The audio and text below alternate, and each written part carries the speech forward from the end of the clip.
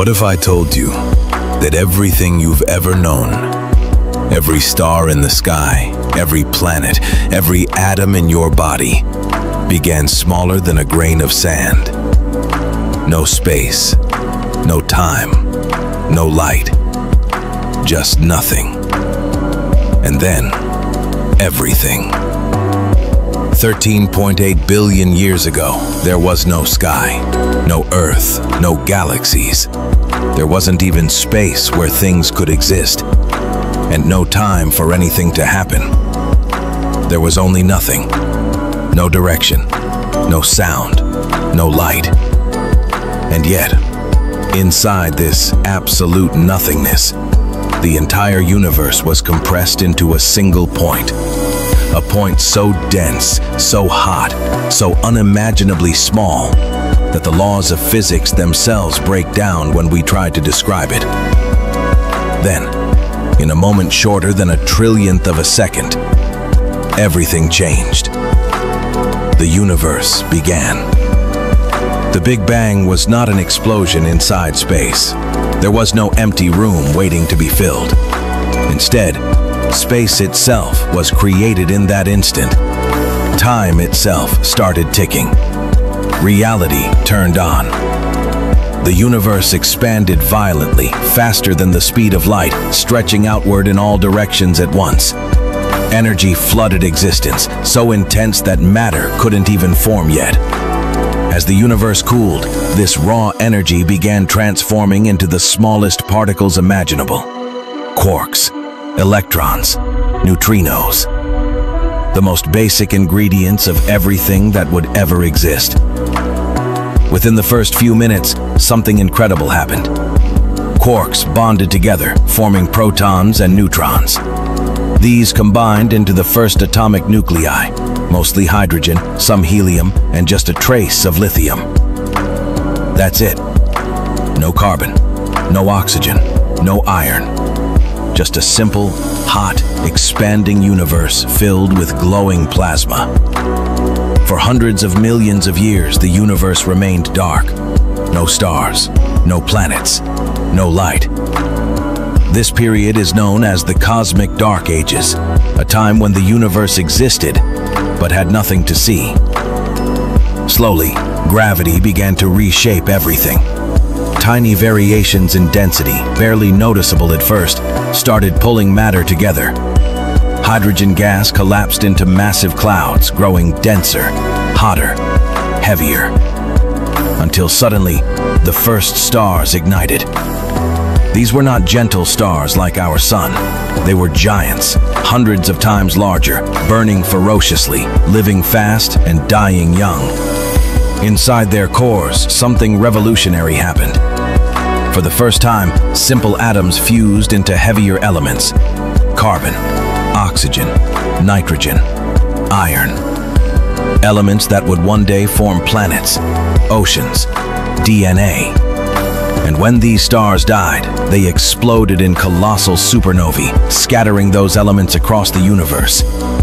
Every atom of carbon in your body, every oxygen atom you breathe, every drop of iron in your blood, was forged in the heart of a star that lived and died billions of years before Earth even existed.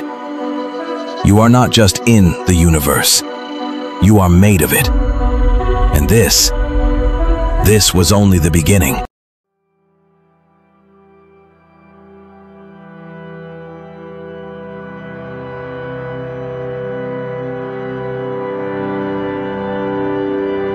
What if I told you that Earth was born from the death of a star, forged in cosmic fire, and shaped by endless violence?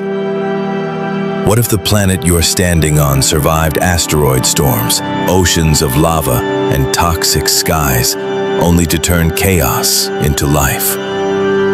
This isn't science fiction. This isn't a myth. This is the true, unbelievable story of how our world and every living thing on it came into existence. Around 4.6 billion years ago, long before Earth existed, something massive happened in our corner of the Milky Way. A giant star reached the end of its life. It exploded. A supernova, one of the most powerful events in the universe, shattered that star into clouds of gas, dust, and heavy elements. Iron, carbon, oxygen, the raw materials of planets, and life. Those remnants drifted silently through space for millions of years, until gravity took control. The cloud began to collapse in on itself, spinning faster and faster. At its center, pressure and heat rose to unimaginable levels, and suddenly, a new star ignited. That star was our sun. Around the young sun, a massive disk of gas and dust formed, a cosmic construction zone.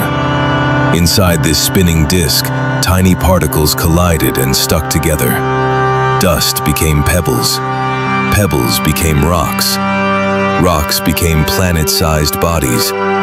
Violent collisions were everywhere. Some objects shattered, others merged, and slowly, the planets were born. Close to the sun, where heat was intense, rocky worlds formed. Mercury, Venus, Mars, and Earth. Farther out, where gases could survive, massive giants like Jupiter and Saturn took shape. But Earth's birth was anything but peaceful. Early Earth was a molten nightmare. Its surface was an ocean of lava. Volcanoes erupted non-stop. Asteroids slammed into the planet again and again, delivering both destruction and something unexpected: water. Many scientists believe that icy asteroids and comets bombarded Earth, bringing enormous amounts of water with them. As the planet cooled, water vapor condensed, and then it rained. For thousands, maybe millions of years. Rain filled the lowlands, oceans formed. For the first time, Earth had liquid water, the single most important ingredient for life. But the atmosphere was deadly. No oxygen, no blue skies, just methane, ammonia, carbon dioxide, and toxic gases released by volcanoes. Yet this hostile world held a secret advantage: energy. Lightning cracked across the skies. Volcanoes pumped heat from below. Ultraviolet radiation blasted the surface. And in the warm, shallow oceans, chemistry turned into something more. Simple molecules, carbon, hydrogen, nitrogen, oxygen, began interacting. Under the right conditions, they combined into complex organic molecules, amino acids, lipids, sugars, the building blocks of life. Earth had become a natural laboratory, running experiments non-stop, day and night, for millions of years. Eventually, some of these molecules formed structures capable of something extraordinary. They could store information. They could copy themselves. This was the turning point. From non-living chemistry, the first primitive life emerged. Simple, microscopic organisms floating in ancient oceans. They didn't think, they didn't see, but they were alive.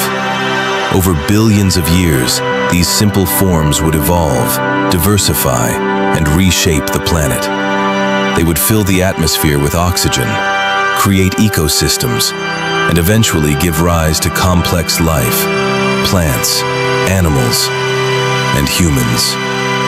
Everything you see today, every tree, every animal, every person, traces its origin back to exploding stars, violent collisions, and a molten Earth that refused to stay dead.